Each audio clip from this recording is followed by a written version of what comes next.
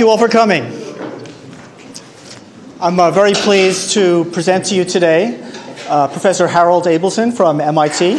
Hal is the class of 1922 professor of ECS there. He's very well known for many contributions to education, both with and about computing, starting from early work with Logo. Some of you may have heard of turtle geometry.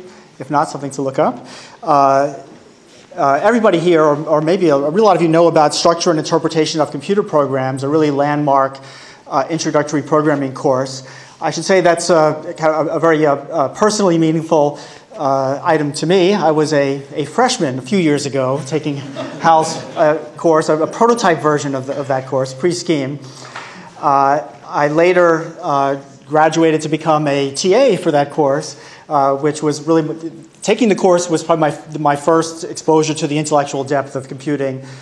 Teaching it was maybe my first experience of the rewards of teaching computing. So it's Hal's had a big role in shaping my own personal path. In recent years, Hal has been very active in the border between information technology and policy. He was a driver and leader in MIT OpenCourseware, active in Creative Commons and the Free Software Foundation and many other related initiatives. He has been highly recognized for many of his contributions. I'll just name a couple of the more recent ones. In 2011, he was named ACM SIGC, that's the Special Interest Group on Computer Science Education, for outstanding contributions to computer science education. And in 2012, he was named the ACM Carl V. Karlstrom Outstanding Educator. Today, he is our distinguished lecturer, and he's going to take us from computational thinking to computational values. Hal.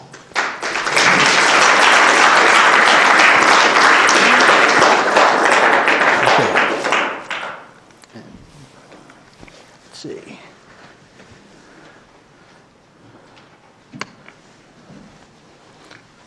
Okay, the mics are working. Okay. Thank you for that introduction. In fact, it's quite nice that you started talking about Logo, because that's where I'm going to start too. And I'm going to give a little bit of a self-indulgent history, and try to take the things that you mentioned and give you a sense of how they fit together, at least in my head.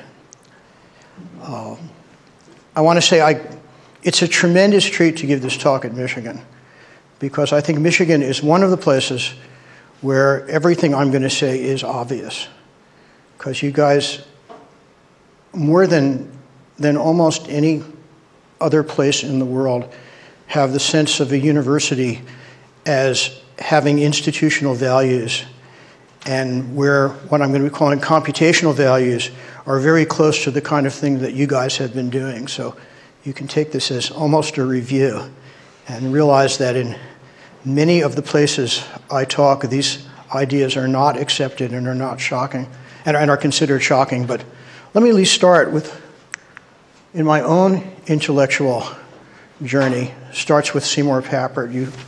Some people have had the privilege, as I have, to actually know Seymour personally and work with him.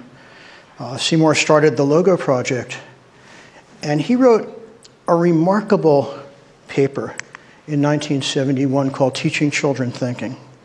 Logo was this completely outrageous idea that you should take these computers, which cost millions of dollars, which were used by very large businesses and by the Defense Department, and that could be something that kids could use for education. And of course, now everybody yawns because it's completely obvious, but this is 1971, right? People thought we were totally insane. Maybe they were right. But Seymour wrote this great paper called Teaching Children Thinking, and it said that computing and these machines could be a source of intellectual empowerment for kids. And one of the things that, under Seymour's guidance, starting as far back as 1969, 1970, we were trying to say this is about having, not just about a machine that can do something, but it was about a way that kids and all people can see themselves as intellectual agents. And for me, that's where it starts. You kindly mentioned the book I did with Jerry Sussman, where the theme really is about computing as a revolution in the way we think, that computing programs are a way to express ideas. And that took off and started this notion that it's not just about getting a machine to do things. It's a way for expressing ideas. And then I think some of you know that a few years ago, Jeanette Wing, when she was head of the size directorate at NSF, wrote a very influential paper called Computational Thinking, which said part of making people, part of what we do as a discipline has some tremendously important ideas in there, like abstraction, like the ability to think about processes and recursive structures, like the ability to define things behind APIs. And this paper became very, very influential. If you've done anything in the computer education world in the last 4 or 5 years, you've probably run across the term computational thinking. But what I want to talk about is there's more than that. There's the notion that this really isn't just about these ideas we teach in our classes, but there really are some values there. Some values that have to do with empowering people. That it's not just about the ideas sitting out there, but it's the notion that people should actually be able to get their hands on them. And I'd like to say that in this digital world, which as we all know is just starting, that there's the opportunity that people can use what we know, we as computer science teachers, and this talk is really addressed to those of you who are students, advanced students, those of you who are on the faculty, who are thrilled by these ideas and want to share them with other people, that we can do that and that we know something very special. And it's not only about computational thinking. It's about the values that go along with those. The values that say that this stuff we know should be a force for empowerment of everyone.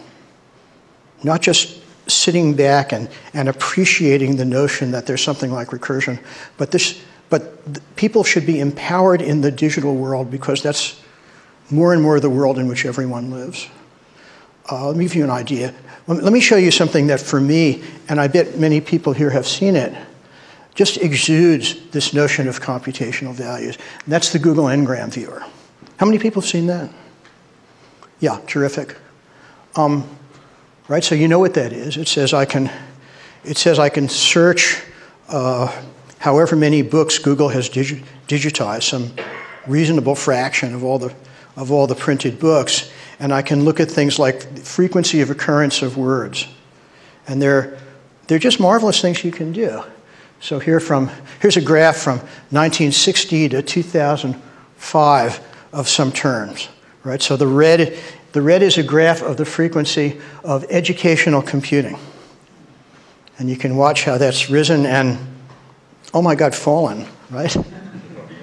And the blue one, if you really want to feel bad, is a graph of the term computer science education over the last 20 years. So looks like we may have a way to go. But anyway, you can do all sorts of great things with the Google Ngram viewer. And I don't know how many of you know about this, the Culturenomics work. How many people know that? This is just incredibly beautiful. You take this massive corpus of books, and then you start doing some analysis on it. And one of the things you can look at, many things of course you can look at, is you can look at how people are mentioned in the literature, and you can take that as some measure of their popularity. So for example, if you look at the second one down, that blue line that starts around 1933 and kind of goes slowly up, that's Mickey Mouse. That's how much Mickey Mouse is mentioned in the published literature. The red line's interesting. That's Che Guevara. So you see who hit a lot of popularity, and then comes down the let's see, the pale blue one, the bottom pale blue one there is Neil Armstrong, and you can sort of say how much were people in the public mind over a period as measured by just counting the number of times they appear in this giant corpus of books. And then you can do other things. You can say, let's look at the top, I think it is 70 most mentions political figures. And let's see how much they were mentioned, and that's this red line.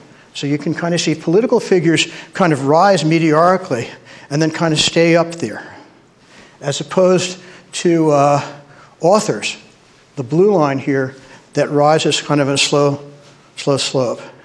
So the different professions have different kinds of characteristics. This purple one here is authors. And that can tell you something about American culture. And the one you really want to see is this yellow thing that slinks along the bottom. That's mathematicians. So you can get some sense of our culture. And now you can go on and do even more kinds of analysis. You can say, look, if we average people getting popular and then losing popularity, and then make some kind of curve that averages them, there's a half-life for how fast they rise, and there's a half-life for how fast they fall. Okay, so there's some sort of average, people becoming popular and then being forgotten. And then you can look at how that average is different for the different cohorts. And what you see is the rise time and the fall time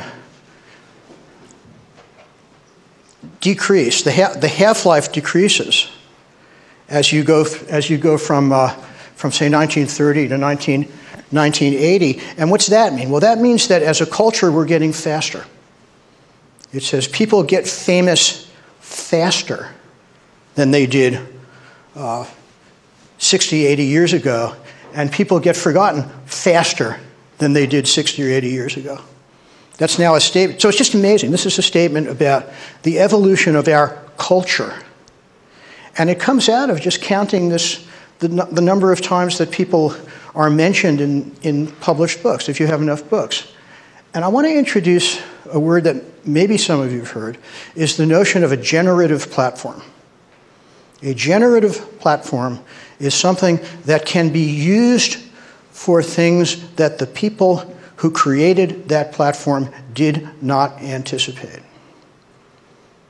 So you have to think about, there was a shift with Google Books from thinking about books as individual works to there is now a thing called the corpus, and we can ask questions about the corpus itself.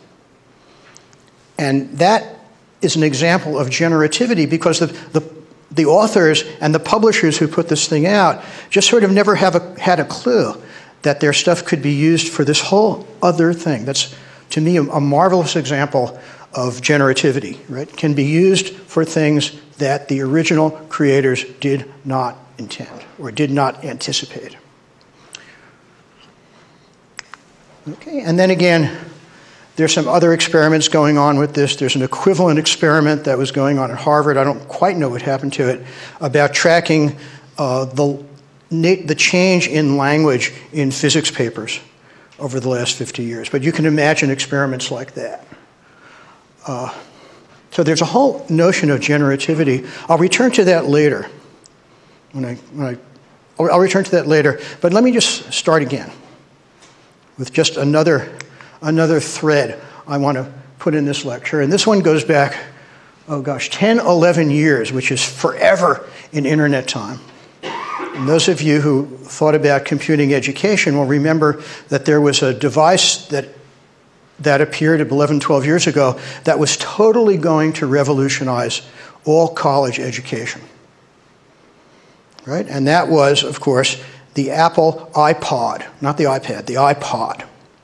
And some of you might know that as part of this revolution, Apple made a deal with Duke University to give every entering freshman an iPod.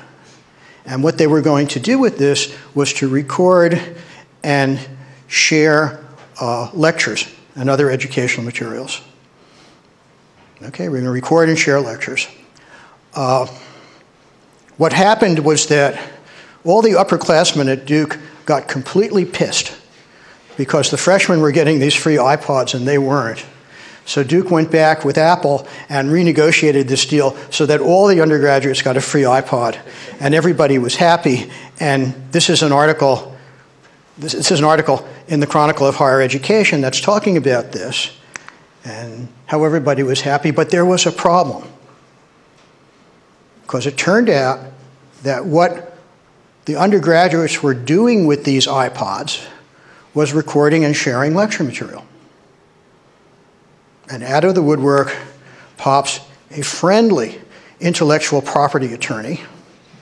So isn't it wonderful how a friendly intellectual property attorney always manages to pop out of the woodwork with, do they have permission from the person who wrote those lectures to share them?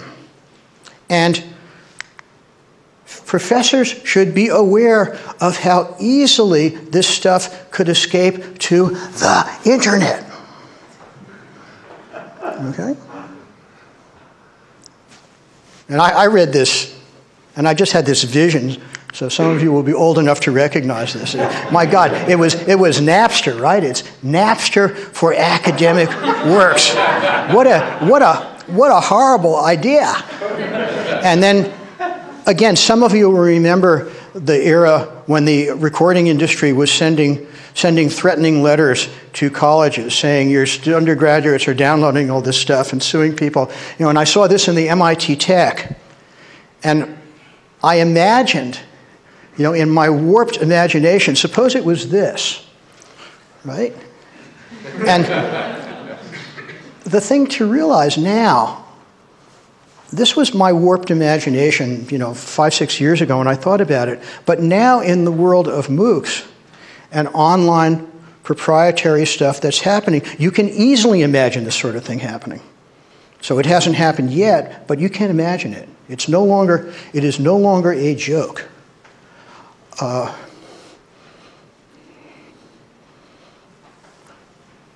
me show you another example, my favorite example. Again, back to ancient history, 2001, when the RIAA was sending out threatening letters because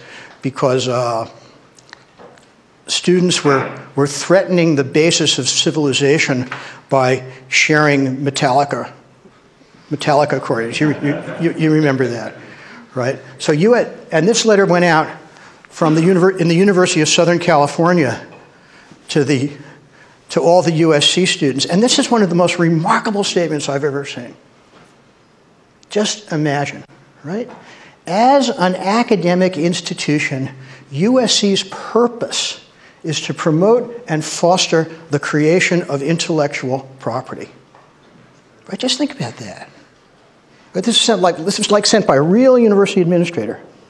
Right? Now, I would have thought that as an academic institution, USC's purpose had something to do with education. But apparently not. And I think what we all have to appreciate right now is that there is a struggle going on for the soul of the university.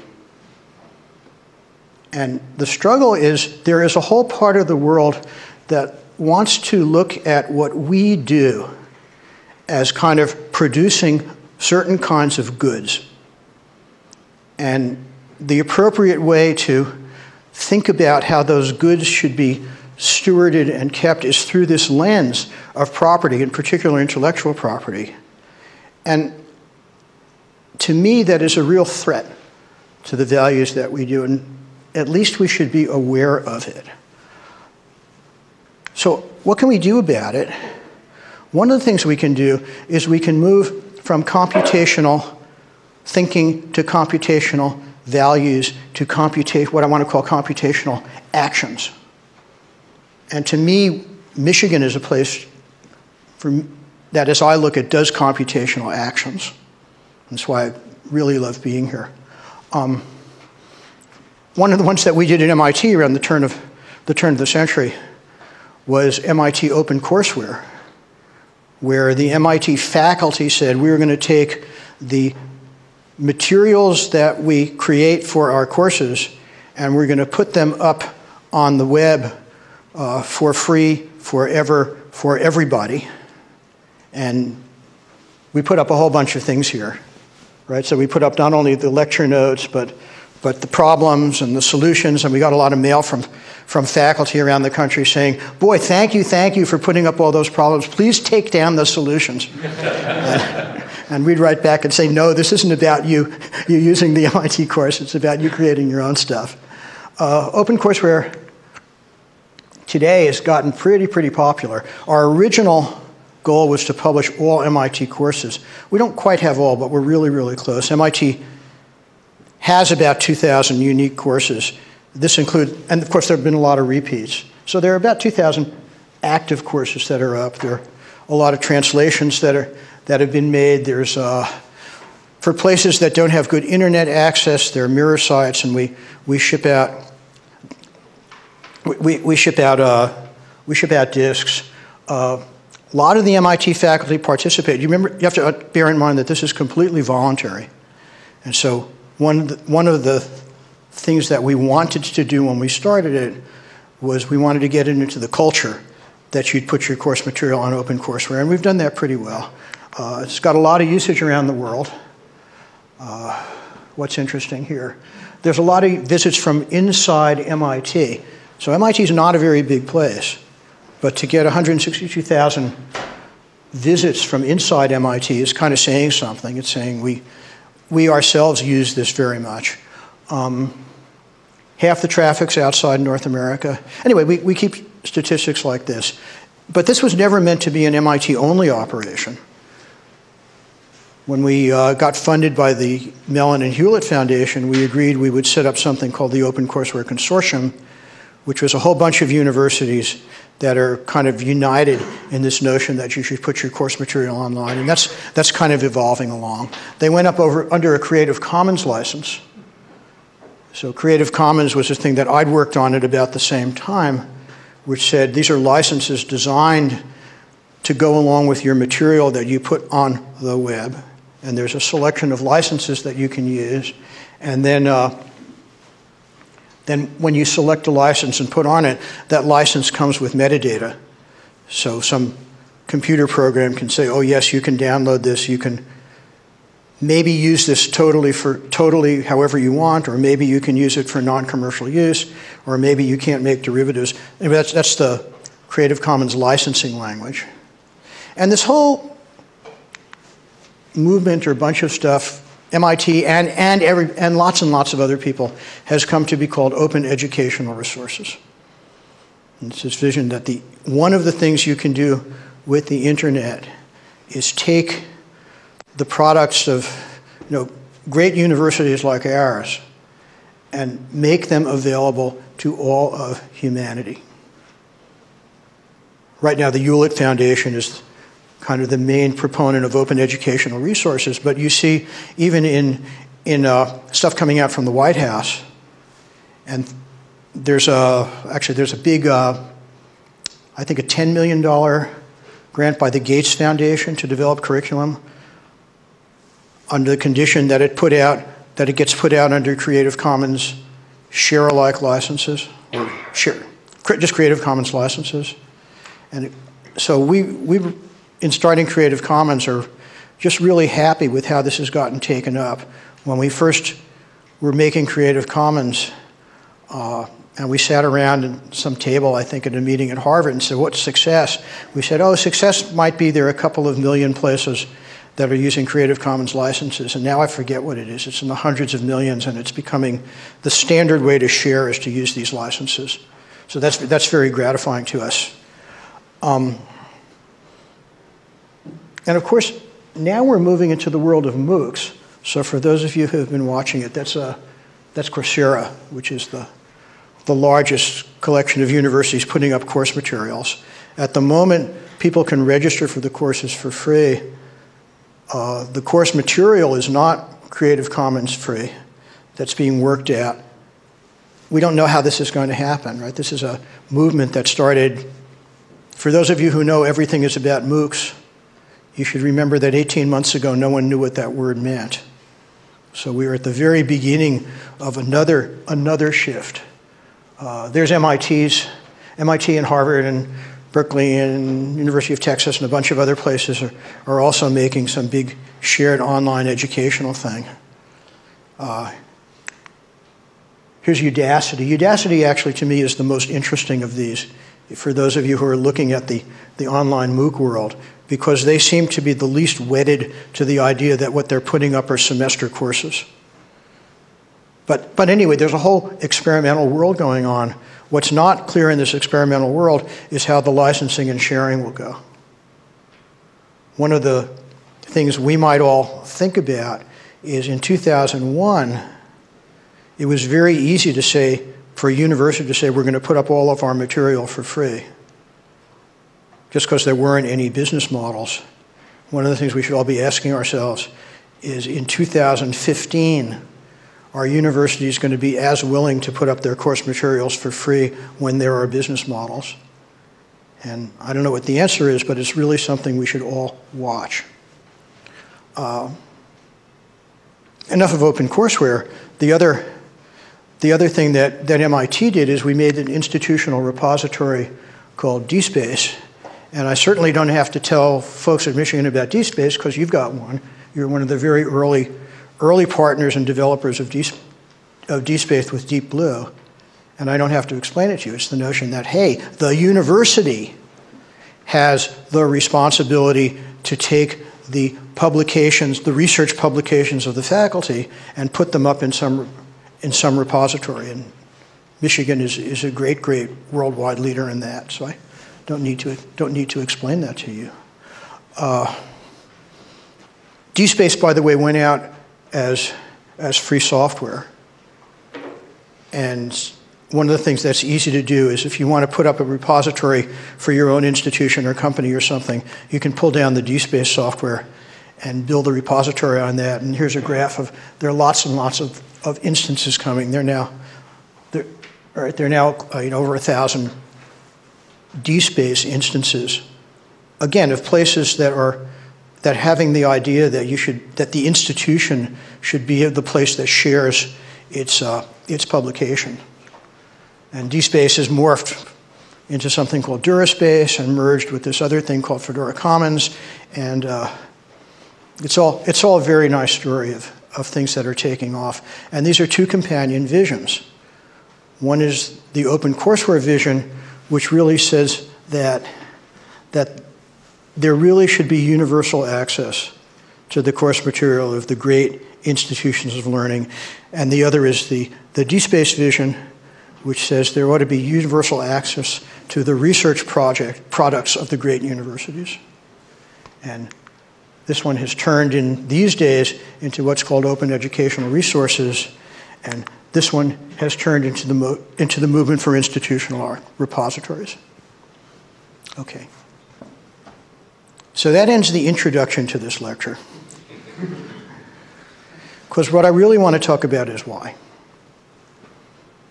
Why should universities support things like open educational resources and institutional repositories? And one reason is that if we don't do this, we're going to find that academic values are increasingly marginalized and stressed. And I'll give you my favorite example from this. With apologies to Ben, I'm going to make fun of Georgia Hopper, right, who is general counsel at UT. So here's a problem. I teach, we all teach, and what I like is that students sit in my class and take notes. But you realize, or I realize, that if students are taking notes and they are writing down more than just the bare facts and maybe capturing some of my unique expression, they are engaged in copyright infringement. I mean, how can I deal with this? I really do like it that students sit in my class and take notes, but how can I condone this illegal activity? So this came up at the University of Texas, and the general counsel at the University of Texas came up with the right solution that you'd expect a general counsel to do. Which is to say, of course, faculty member, what you ought to do is get students to agree to a license. And they even had the suggested license, right? These are my lectures. They are protected by state copyright law. They've been fixed in a tangible medium. You're authorized to take notes in a class, and you understand that you're creating a derivative work of my lectures, and you're authorized to use this, what's it say, making one set of notes for your own personal use and no other. Right? Can you imagine? Right? Right? Sally, what did Professor Corper say in class yesterday? Oh, I'd love to show it to you, but it'd be copyright infringement. Right? This is the kind of craziness that you get into when you start thinking seriously that what we're engaged in the university is the production of something like intellectual property. There's a wonderful book about this. It's pretty old by now, but it's wonderful by Corinne McSherry, who these days works at the Electronic Frontier Foundation. This was her dissertation at Stanford Law School, where she talked about the fights over who owns academic work, and comes up with this, what I think is a wonderful inside description of what's going on, that, you know, we really do care about our stuff. We believe in its, we believe it should be wholesome. We don't believe it should be denigrated. But the only vocabulary that the United States has for those, the only framework, is talking about property.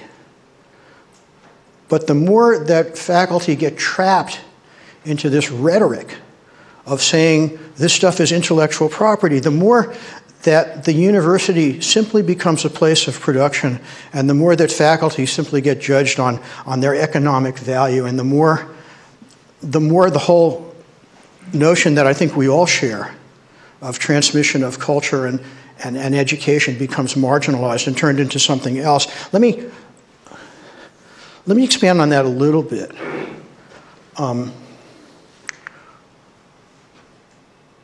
What's another reason why we should care about doing things like open educational resources and repositories? Because if we don't, we are going to be shut out.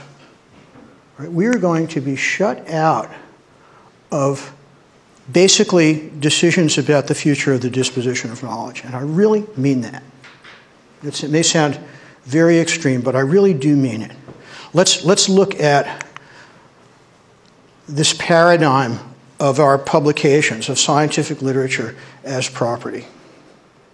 Right? How does it work? Let's put on the glasses that say this is about property, and let's describe what scholarly publication is like. And the answer is some faculty member creates property, and then you give that property away to a publisher. You give it away. It used to be your property, and now it is their property. And that sounds pretty weird, right? The publishers now own this property forever, or 75 years past your death, or whatever the duration of copyright is. And because that sounds so crazy, they will magnanimously allow the authors to retain some limited rights. And the university, basically, which is maybe the place that helped fund this or in the environment where it happened, gets no specific rights here. And if you think this had to do with the public, you're just on some other planet. The public doesn't go into this, doesn't enter into this deal at all. That's what scientific publication looks like from the perspective of saying it's property. And I mean it literally, right? How do you give your property away? You give your property away by signing a copyright transfer agreement. That's what copyright transfer is. It says, I am going to give this property to the publisher. And we all sign it when we want to go publish. And it's a contract. I mean, it's like a real contract. Not some stupid piece of paper that you have to do at the very last day when you've edited your thing and you got to put it in the envelope for the journal. You are signing a contract. And that contract basically determines, can you use this thing in teaching? Can you talk about it? Can you post a copy on the internet? And typically the details are determined completely by the publisher. Here are some rights that are generously granted by Elsevier. That, gosh, if you publish a paper as a grad student, you know what? You can use that paper in your thesis. Isn't that great? If Elsevier didn't allow you to do that, you couldn't. You can present that paper at a meeting. Right? If you didn't have that, your talk would be a derivative work of this thing that is now Elsevier's property. So Elsevier grants you the rights for that, and you can post a personal version on a website of maybe sometimes just the text. Right? So that's the nature of this agreement. Here's some from Wiley Blackwell. Right? Isn't this great? You can post the original manuscript prior to peer review. So these are the generous rights the publisher gives you to this thing that you might have thought was your paper. You can reuse for non-commercial publication and up to 250 words of text. Right? So this is what Elsevier is claiming the law says, but is it... That's Wiley Blackwell, actually, but Elsevier. And the other one was Elsevier, but is it the actual fact of what the case law is? I mean, has anyone ever been presented from... Excellent question. And there's a lot of confusion about it. There's a sense, you have to realize there's a thing called the copyright law, which is determined by Congress. Okay? But in this example, you have signed a contract. And as far as U.S. law goes, if two consenting parties sign a contract, that's a contract. This has nothing to do really with copyright law. This is a contract that there are very few things, there are very few what are called inalienable rights in the United States that you may not contract away. You can't sell someone your arm. You can't sell yourself into slavery. A few others, but other than that, this isn't about copyright and law. This is you have agreed to a contract. Right? Yeah, I'm glad you asked because there's a lot of confusion about that. Anyway, this is Wiley Blackwell. In other words, what's going on is we're moving towards private monopoly control of the scholarly literature, and I really do mean monopoly control. If you look at scientific publishing over the last decade, it's been a story of consolidation. So Wiley grew by sixfold in the last 10 years. Elsevier gobbled a lot of stuff. We went in from a situation in 1998 where there were a small number of players to 2008, where in scientific publication there really are only 4 companies. So it really is about, just like we talk about media consolidation in the United States, there's scientific publishing consolidation. The other thing that happens, for example, when Wiley acquired Blackwell, since everybody knows this stuff is so valuable, they paid 18 times earnings for that. And one of the things that's happening is the journal prices are now reflecting the cost, those acquisition costs. So another phenomenon, other than there's monopoly control of this, is that the journal prices are skyrocketing to pay for this acquisition activity. Here's MIT over a decade. I don't see any reason why UMich would be any different. You can ask your libraries. But basically this, that sort of dark, really dark black line, that's the consumer price index over a decade. 1986 to 2004, two decades almost. That's that black line. That red line is what the MIT libraries spent on journals. And everyone's getting more journals, and it's cool and everything, but the number of journals published is that green line. So it's not that there are really way more journals. And then you could say, well, you know, paper's gotten really expensive. So if you look at the less dark purple line, that's what the MIT libraries have spent on books, and the yellow is the number of books. So it ain't that paper's getting more expensive or production's getting more expensive. It's that what you're seeing is flat out monopoly consolidation and pricing. Right? What's it mean really? I don't know. You must have gotten letters from the library saying which journals can we blow off, right? Libraries have a real problem here. Their costs are going up at three times the rate of inflation. What's it mean concretely? If you want a subscription to theoretical computer science, these numbers are about 2 years old, right? You could buy a really nice plasma TV for 1 year subscription to theoretical computer science. If you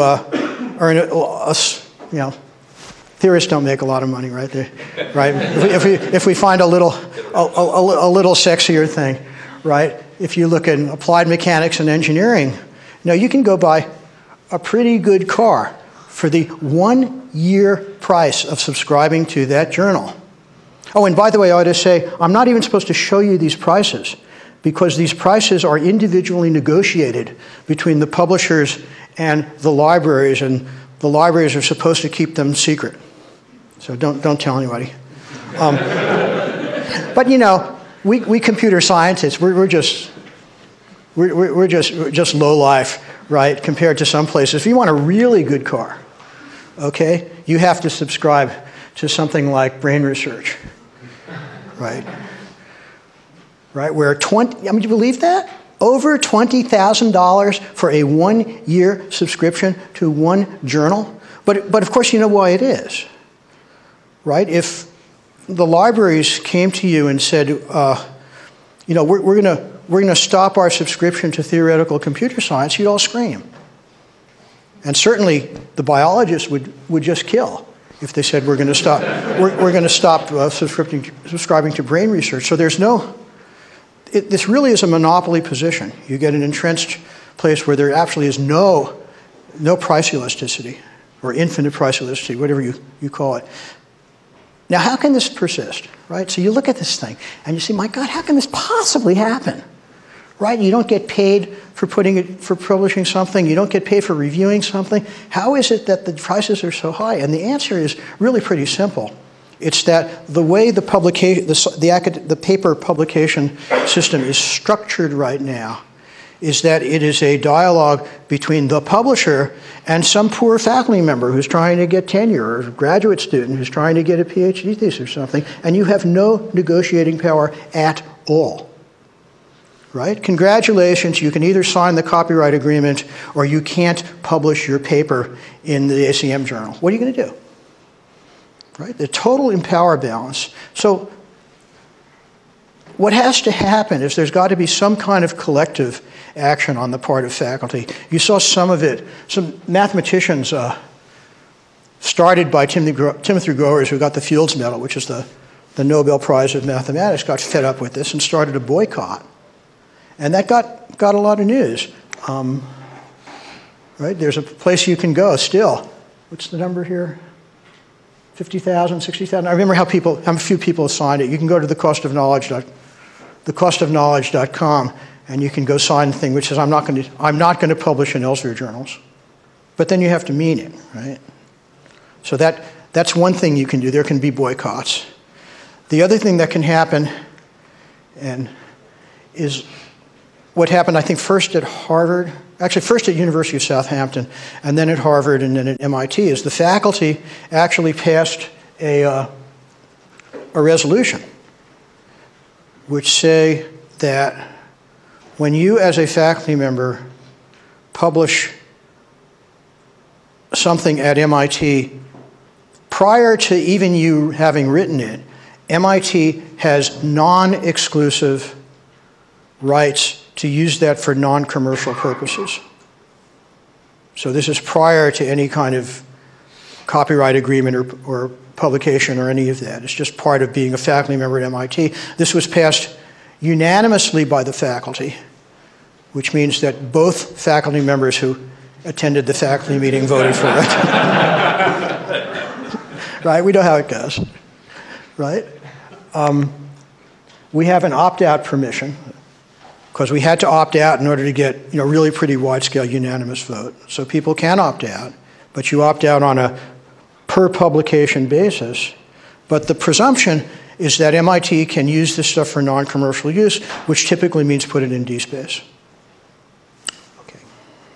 And then the chairman of the faculty says the kind of wonderful things that chairmen of faculty say when this happens about how the wonderful values of MIT. I would love to see Michigan do this. Please do it.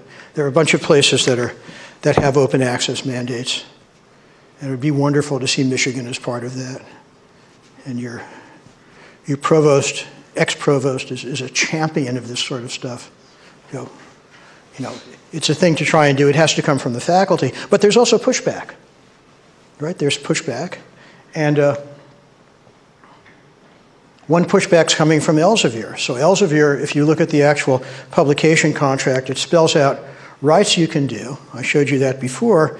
And in 2010, they amended that to say, well, you have the right to do that, except if you happen to be at an institution that has one of these mandates, is what that turns in. So it turns out that faculty from MIT and Harvard and a couple of other places actually have fewer rights retained when they publish something in Elsevier publications than other places.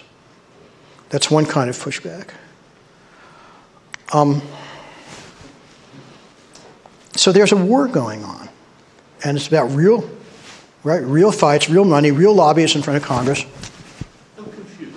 You're talking about places like Wiley and Elsevier and so on, and then you threw in a remark about publishing in ACM. Which side is... Did I say publishing in ACM? I thought you said ACM. I don't remember if I did, but I'll say it anyway. I'm assuming the society ACM, part of it. be very careful. I want to... Let me not get dragged too much off track, but many of the societies, not ACM, many of the societies, their publication stuff has gone bankrupt and been bought up by Elsevier.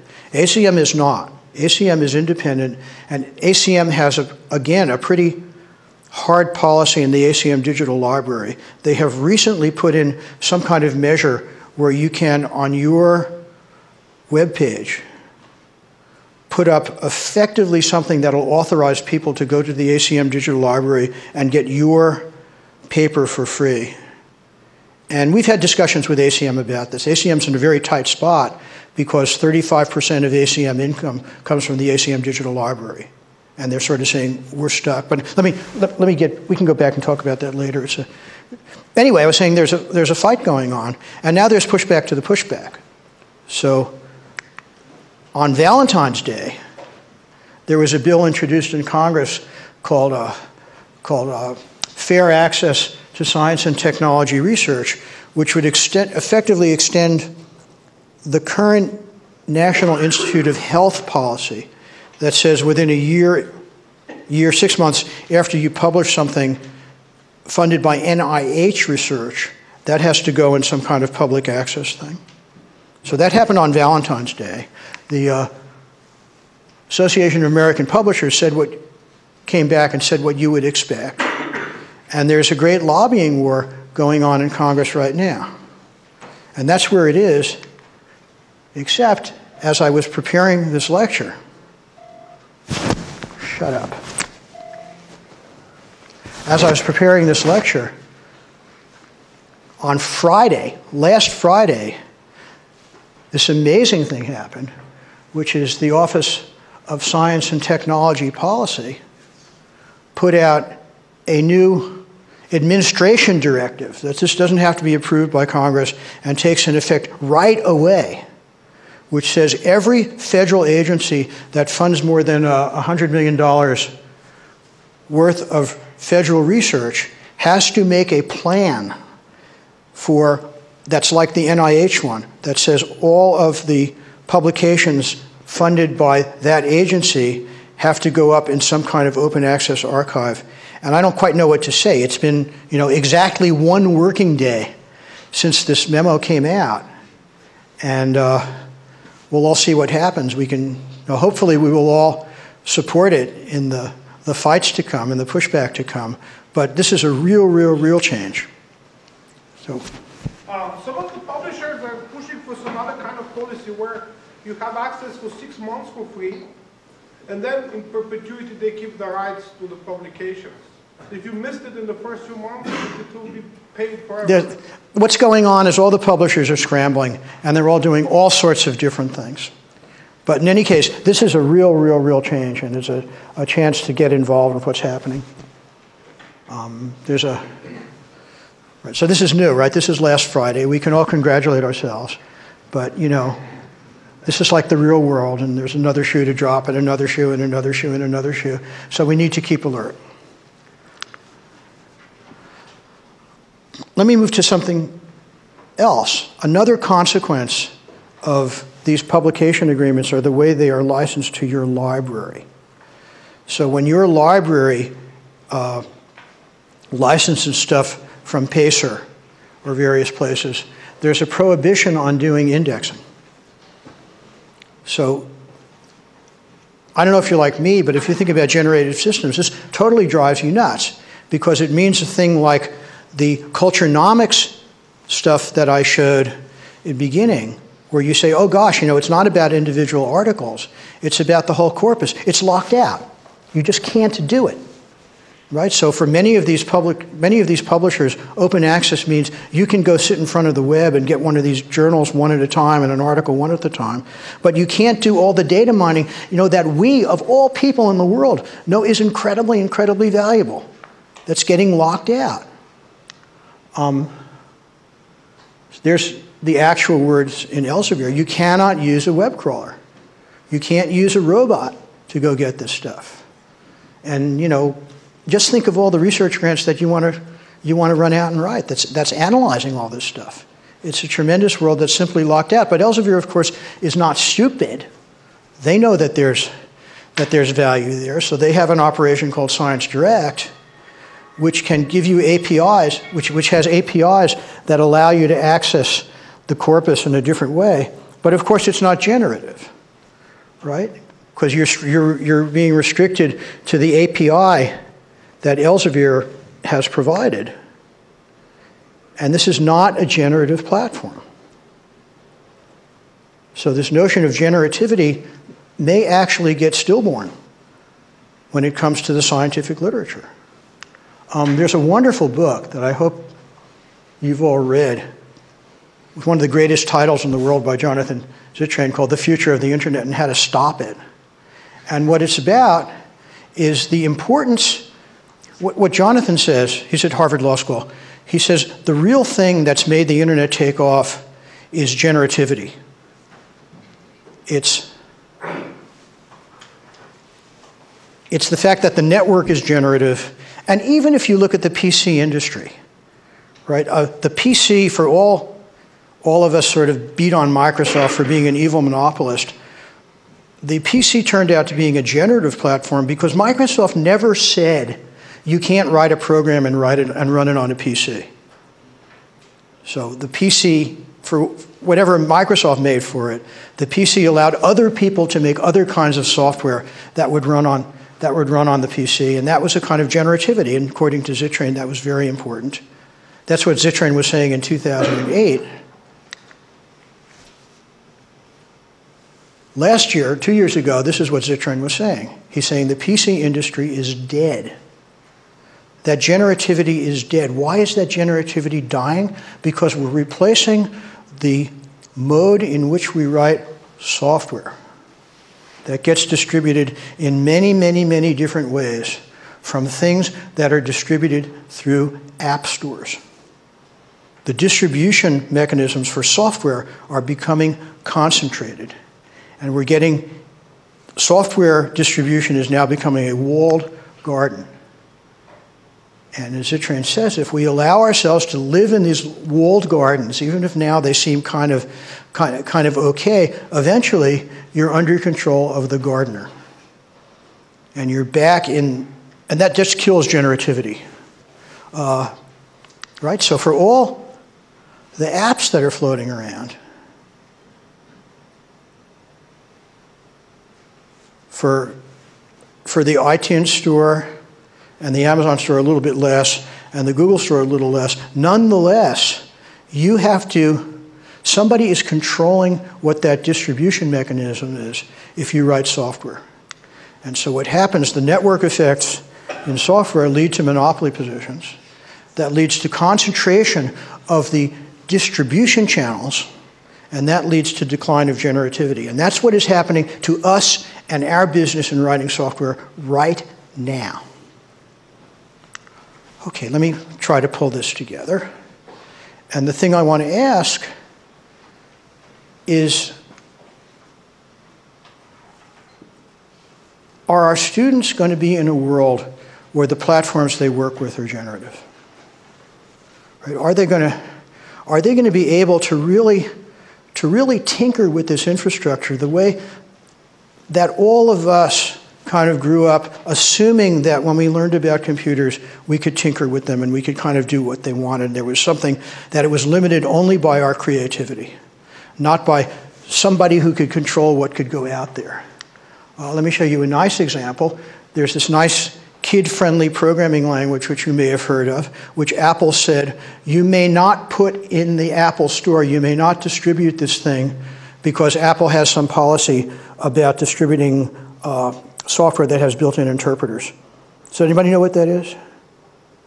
That's MIT Scratch. So MIT Scratch is this wonderful piece of stuff that's done at MIT. It is not permitted to be on the iPad, for example.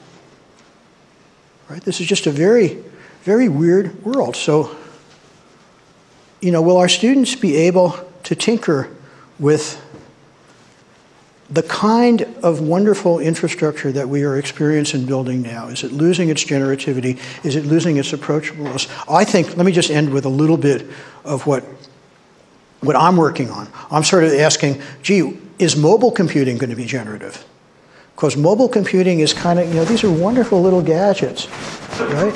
But they're coming out as consumer products with closed things, with closed, concentrated places where you distribute apps. So what I've been working on, just as a small advertisement, is a system that says all kids should be able to program apps for their phones. This is on Android. I'll give you a hint of it.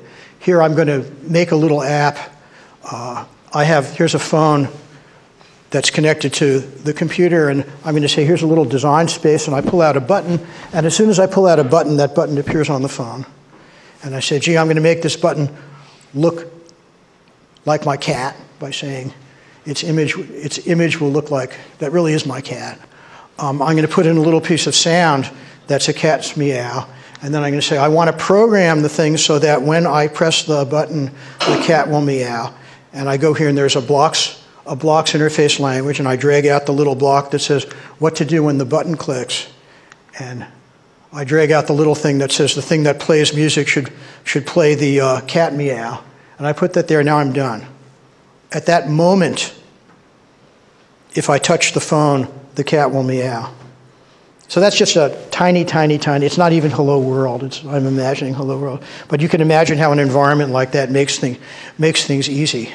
The phone also has a location sensor, and that location sensor goes to a geographic database, so I can say also when you press the button, have a label that says the phone should say where it is. So now that's exactly how hard it is to build an app. It's done now.